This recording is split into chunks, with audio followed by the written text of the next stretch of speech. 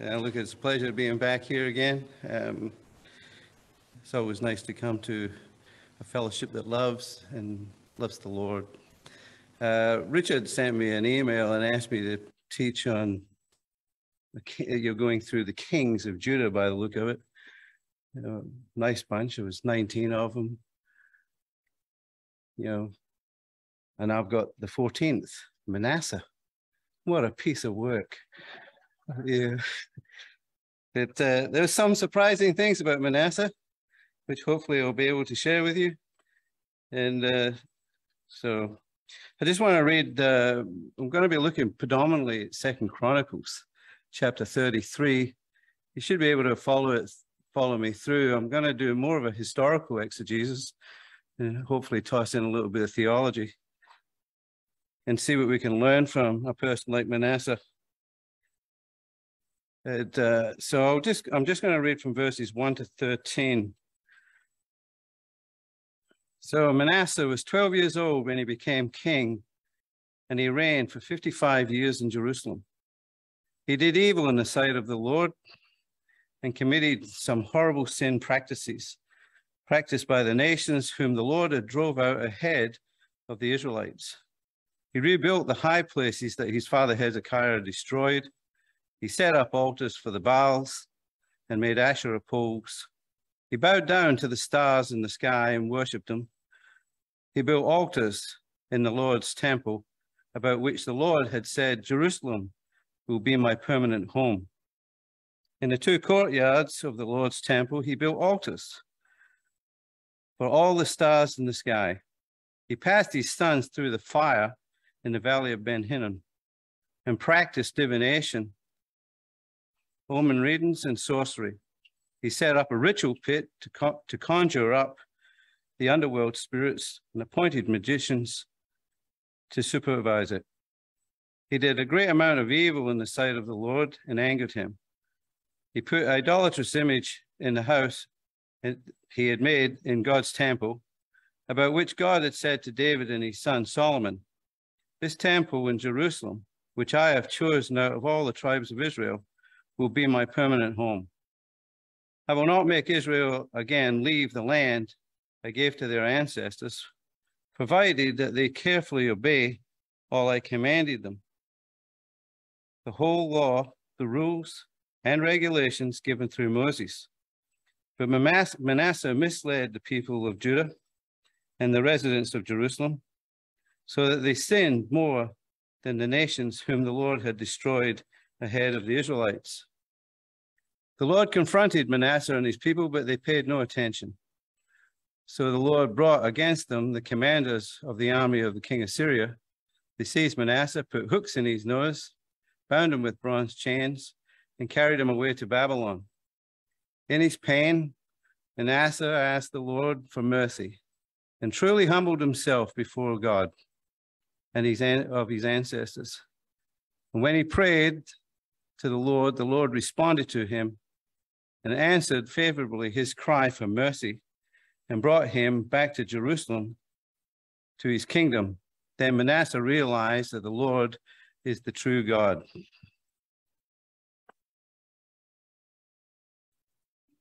Let me just open in prayer. Lord, we thank you for your word, the truth of your word. Sometimes we are a bit confused about what you're trying to say to us, but Lord, you always want us to learn from you, and we pray this morning that you will give me the words so that we can all learn more about who your character is and the loving heart you have towards all people. In Jesus' name. If I was going to give this message a title, it would have been, "Who Can Be Saved?" Because in 2nd Chronicles 33, we're given a portrait of a king whose unparalleled evil sets him apart from all the other kings of Israel. But what also sets this king apart from the other kings, that such an evil king could also receive the transforming grace of God and get saved. The portrait in question relates to Manasseh, the son of Hezekiah, the 14th king of Judah. It begins in verse 1, where Manasseh is said to begin his reign at the age of 12, which means he must have been born at least 12 years before Hezekiah, his father, died. Why is that important? Well, in 2 Kings chapter 20, verse 1, Isaiah 38, verse 1, we're told that Hezekiah was stricken with a disease, and it was terminal. Isaiah, the prophet, told him to put his house in order because he was going to die. So Hezekiah came before the Lord tearfully and prayed, and God extended his life by 15 years. Hands up who wants their life extended by 15 years. I find it amazing. So about 3 years later, Manasseh would have been born. You think about this, the irony that without Hezekiah's prayer and God's intervention, I kind of wonder if Manasseh would actually have ever been born. You think about it. Hezekiah was supposed to have died. Manasseh was born during the extra 15 years that God had given him. And then he went on to be an absolutely disgusting king. Still trying to work out God's plan on that. Even as a young man, also living in the king's court, he would have heard the prophet Isaiah, who, by the way, was his maternal grandfather. And he preached the word of God, and he would also have known that Jerusalem was saved from Sennacherib's army when God wiped out the army in one night. So all that happened in those 12 years during the reign of Hezekiah. But even though he had all these godly influences, miracle birth, grandfather was a prophet, and a king who was one of the godliest kings of all time, he still turned away. And you kind of think, what's going on? What did Hezekiah do? Did he fail? Well, the reality is that from my experience, lots of families, godly families, have bad sons or bad kids, take your pick. The Bible is no different. If you look at Joshua, his faithful generation was followed by an unfaithful generation. Samuel had 2 sons who didn't walk in the way of the Lord. David, a man after God's own heart, had 2 sons, Absalom and Ammon. Ammon raped his sister, and Absalom killed him for it. And finally, you have King Jotham, I think you might have heard of last week or the week before. For the most part, he reigned determined to please the Lord. But he had a son, Ahaz, who didn't want to please the Lord. So the truth is, as parents, we're responsible for praying and teaching our children and hopefully leading them to make a decision to live in relationship with the God. However, our faith doesn't save them. We can't. Nothing that we can do can save them. They have got to make their own individual prayer of repentance and move into that relationship with God on their own terms. In verse 2, and what I want to do here is just, with each verse I go through, is just take out some key words, which I think drives the verse. And so in verse 2, the portrait reveals the underlying character of Manasseh. Distinct phrase, he did evil in the sight of the Lord. We're not given an explanation of how Manasseh got to that point, given his background, but we do know from the writer with absolute certainty that Manasseh would pursue unparalleled evil, which God had condemned the nations in the land prior to them getting there. G.J. Chesterton once said, when a person stops believing in God, he doesn't believe in nothing, he will believe in anything. And it's exactly what Manasseh did. He cast aside his influences from his past, the godly influences. In verses 3 to 6, we can see that he rebuilt the high walls and the high places, I should say, his father Hezekiah destroyed, which in themselves were a threat to the centralized worship of God in the temple. The idea was to worship God in the temple, but he set up these places other than the temple, and it devalued the worship of the temple. He also erected 2 altars in the courtyards of the temple in order to worship the gods Baal, who from the time of Judges through to the kings was the principal threat of people's worship. If the people were going to get taken away from God. Baal was probably the root cause. And someone will preach on Josiah in a couple of weeks, and that is the last you see of Baal. He does away with them, and he never comes back. He also carved a pole which represented the god Asherah. He bowed down to starry hosts. He worshipped them. He was so entrenched in his pagan worship and occult that he not only practiced sorcery and divination, along with consulting mediums and spiritualists, but he personally sacrificed his own sons in the fire, dedicating them to the god Moloch. Like I said, a real piece of work. The portrait of Manasseh's actions reveal a clear downward spiral. As all sin is, he went from false gods to fertility cults to astral worship and finally human sacrifice. And if you think that these practices were only committed in history past, just walk into one of your bookstores. You can go to these sections, they call it religion, and there's everything you can get that is happening here, you can read about and are encouraged. So those books still exist. And moving on, in tradition that had gone before, that's all these sinful acts, Hezekiah, reforms were completely cancelled. His voice of the prophets was silenced, and those who protested against his policies were killed along with many other people. And his maternal grandfather was one of them. Tradition has it that he told Hezekiah to stop speaking. He didn't want to hear the word of the Lord anymore, and he banned him from speaking at all. And then eventually, tradition has it, he put him between two planks of wood, cut him in half. Who wants to live in that family? But it was pretty bad. And the scripture goes on to say, he stained Jerusalem with their blood from one end to the other. The writer is particularly concerned about Manasseh's contempt for God's choice of Jerusalem, being where he's put his temple, and that is being his place of rest.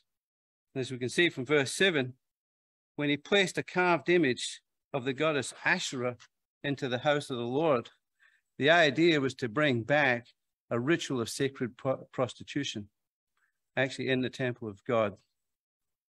These acts were a complete violation to Exodus 20, verses 3 and 4, where God directly commanded the people, you shall have no other gods before me, and you shall not make yourself a carved image.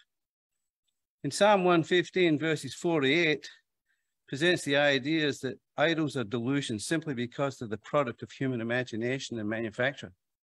We make them, and then we say, you're going to be our God. How ridiculous.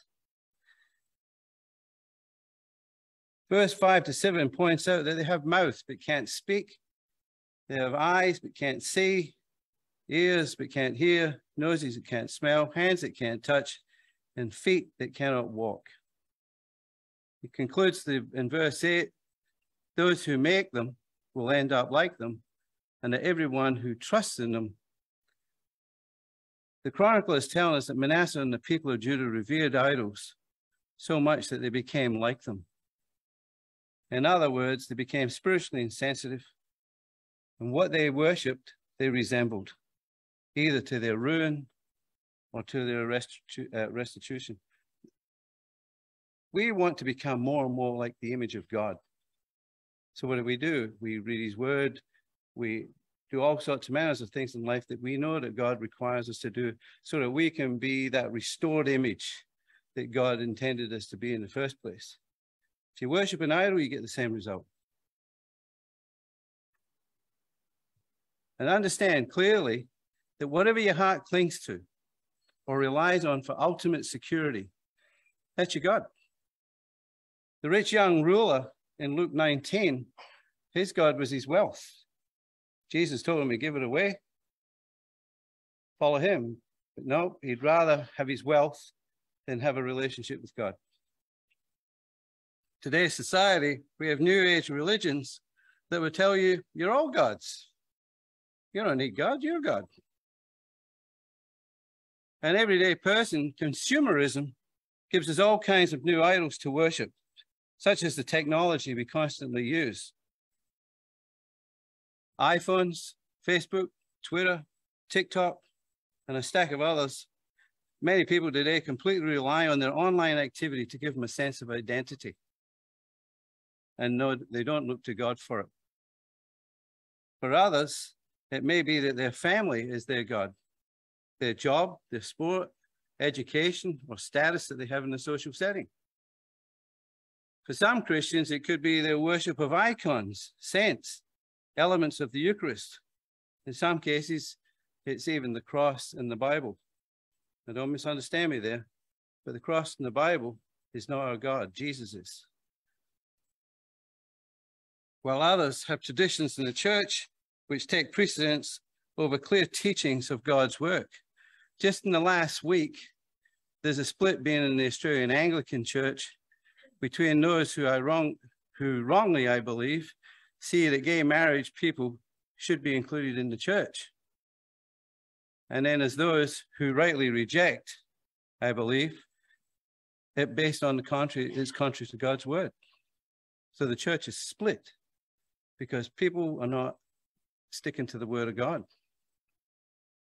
Your idol is whatever claims your loyalty that belongs to God.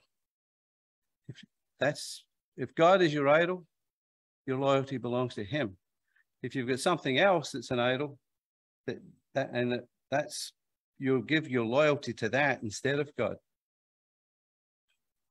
Paul offers us a way out where we are to bring every thought captive in obedience to Christ Jesus. And in doing so, I believe it would allow us to stand firm in the faith and not trust in idols.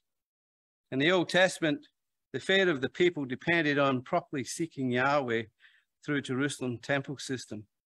The temple was God's proclaimed permanent home, and Manasseh and his people completely defiled it. So now in verse 8, Manasseh and his people are reminded of God's declared promises through his prophets, that the temple was his designed dwelling place. He would not remove them from the land, and he would bless them. But it came with a condition. They had to carefully obey all his commands. Verse 9 tells you, but they didn't listen. Now we can see a contrast between God's declared purposes and Manasseh's rebellious actions. Because we're told he misled the people to revere false gods, and in doing so, reflected their spiritual blindness. We should know that it's likely that no king, including Manasseh, could have taken a nation that far down the rabbit hole in idol worship without the people's consent. So in verse 10, Manasseh was warned. The Lord confronted Manasseh and his people, but they paid no attention. And as with all the other Judean kings, Manasseh and the plight of the people was entwined. The rebellion and disobedience in the form of idolatry, the lack of social justice on the part of the king brought divine retribution from God on both the king and his people. And we should note that the opposite's also true. Then when you've got godly kings like Hezekiah, it would bring God's blessings, peace, prosperity, and social reforms. Verse 11, so the Lord brought Manasseh to Babylon. In the process of disobedience, Manasseh and his people, they've abandoned their distinctiveness that made them unique to God, different from the world because they worship God.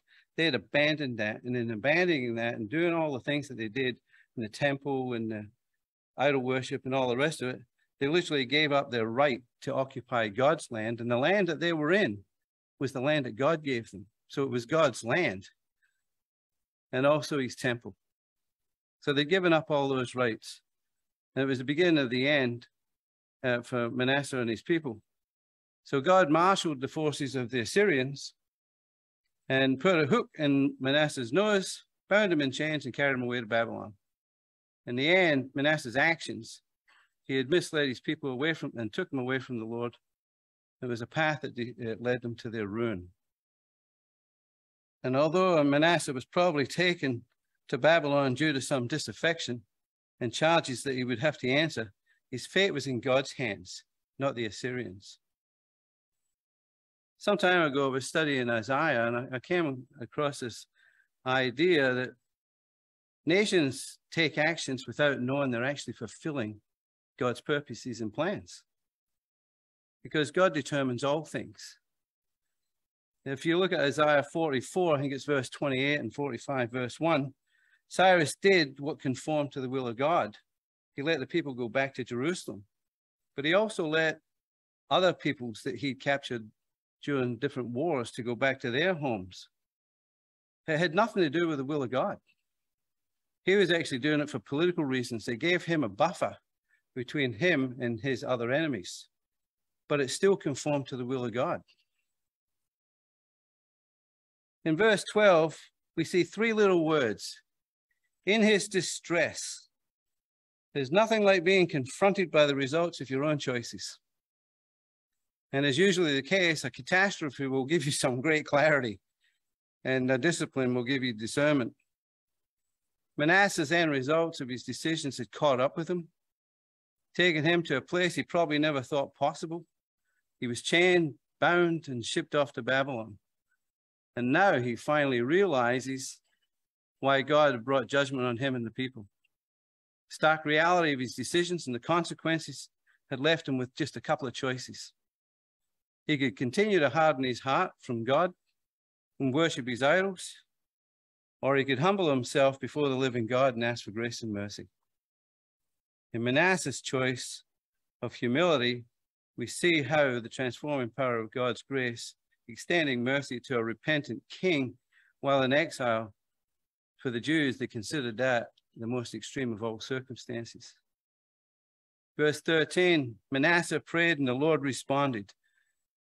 They go together like a hand in a glove. We pray and God responds.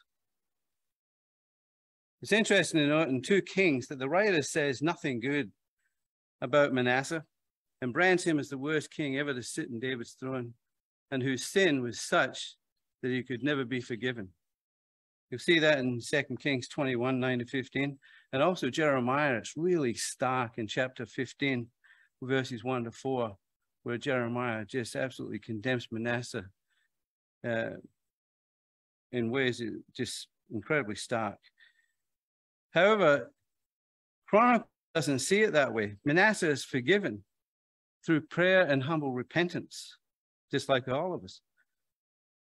Though it was God's listening to the prayer rather than Manasseh's act of prayer that brought about his effective change. Now, how do you reconcile this? I woke up in the middle of the night thinking about this verse. And God was actually, I was off on another tangent, and God was actually telling me, you've gone in the wrong direction. What are you talking about? I said, will you tell me that you would save Hitler, Stalin, Pol Pot, and whatever, Jim Jones? Yes. You know, so he said, it's the centrality of the cross. You've missed the meaning of the verse. And so I kind of woke my wife up, 3 o'clock in the morning. Guess what? That's nice. So to me, I still have trouble. I had trouble reconciling. How would God save such a rotten guy? I mean, a guy that I would have shot without hesitation. Now, Manasseh, he deserved nothing but condemnation because his life was so evil. Now he gets life? Are you kidding me? He deserves nothing, but now he's going to inherit everything. Why would God allow it? Well, the answer is really clear. Even though God had the right to wipe away Manasseh and his rebellious attitudes, he chose another course, redemption. Because it's in the very nature of God to restore that which is lost. And this demonstration of sending his son to die for us so that God could reconcile us to him. And for, the Romans says, for while we were yet sinners, it's actually enemies in verse 10, Christ died for us. In reality, our hope and the hope of all humanity in the wretched state of affairs that we have is only God's redemptive mercy. And he is forming this. For example, when God was talking to Abraham, I'm just going to go down the road and I'm going to blow up Sodom and Gomorrah. I'm just going to let them have it. But God would have saved the entire city. The entire city, the whole population would have survived if he could have found 10 people there. 10 righteous people was all he required, and he couldn't find it. The second example is the city of Nineveh, where God had sent Jonah to tell him, I'm going to destroy you lot as well. And the people heard it of Nineveh, and they repented. And so God relented from destroying them, much to Jonah's disgust. Martin Selman, in his commentary in 2nd Chronicles, believes that Manasseh's conversion ranks alongside the experience of Saul of Tarsus, and that throughout Christian history, we find many other examples of God's grace, such as that of John Newton, the slave trader.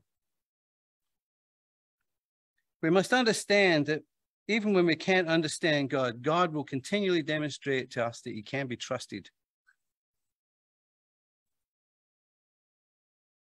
and that his promises are the only ones of hope that we have, and he sets them before all these people. The narrative of Manasseh is not only about justice, but it's also about God's grace and mercy. And I read a thing some time ago that said, Jesus is far more merciful than we could ever imagine. And we all sit in this room as testimony to that. You know, we can point the finger at Manasseh, but God considered me a sinner and an enemy. And that's why he sent Jesus. And he did the same for all of us. The thing about Manasseh, it tells you that salvation, it's never too late.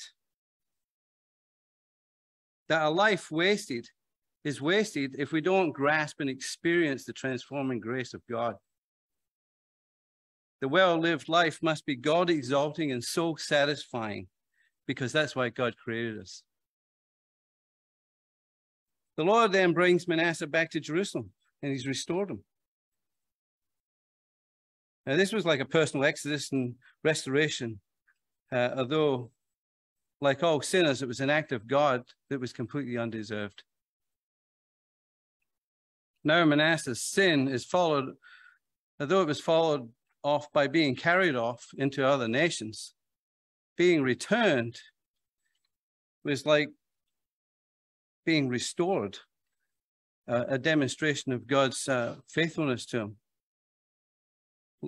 2 Kings shows that the wickedness of the nation led them into exile, while Chronicles, the focus is on why they came out of exile through repentance and exile, and now they're in God's favor. And with the reality of his repentance, exile, now returned to the land, Manasseh himself recognized that the Lord is the true God and there's no other.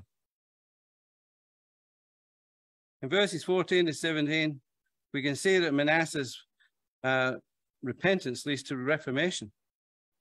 And here we're seeing both structural and religious. In verse 14, he kind of re-fortifies the cities and fixes up the army.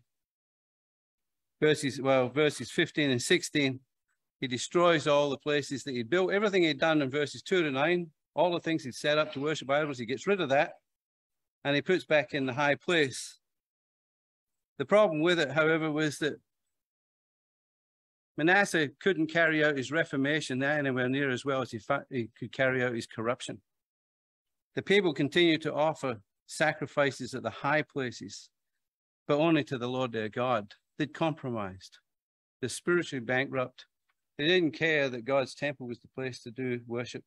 They were still going to do it in the high places. The acts of worship were done as though the temple didn't even exist. So despite the religious reforms implemented by Manasseh, the people saw no need for a change of heart. And I guess you could say that it's an easy thing to pull something down and corrupt the hearts of people. And it's not so easy to reform them again. In verse 20, the final statement on Manasseh, many of the kings in that day were buried in the city of David, in the plot reserved for heroes. In dying, Manasseh was not given such an honor. He had to be buried in his own garden of his own house. Going on to Amon, who became his heir, there's very little said about Amon, but there's some interesting things about Amon, similarities and contrasts he has with Manasseh. To begin with, we see that Manasseh's reign was the longest of the kings, and Amon was one of the shortest. In verse 22, they both started out doing evil in the sight of the Lord. Amon, like Manasseh, was committed to idols. Unlike Manasseh, Amon didn't humble himself. And while Manasseh repented, in verse 23, Amon increased his guilt. And if there was any trace of Manasseh's reforms remained after his death, Amon soon removed it. So while Manasseh died of an old age of 67, I should have been dead a year ago. Amon was assassinated at 24, and Josiah became a king in his place. The one thing I learned in this whole exercise, that it's never too late for salvation to come, and you're never too evil for God to extend his grace. There's a lot of evil in the world today, and some of it's disgusting. We see it in the wars, which we were talking about there, in Ukraine in particular. The Sudan's terrible. But God's grace, he's still willing to pour out on all men. So it's never too late. Even if you're praying for your son, your daughter, your granddaughter, your husband, your wife, you keep praying. And I'll finish with this. George Muller, a man of great faith back in the 1800s, I think, he had two friends that he prayed for every day for 40 years. Every day for 40 years. One became a Christian just before he died, before Muller died, and the other one became a Christian just after he passed away. It's never too late. Thanks.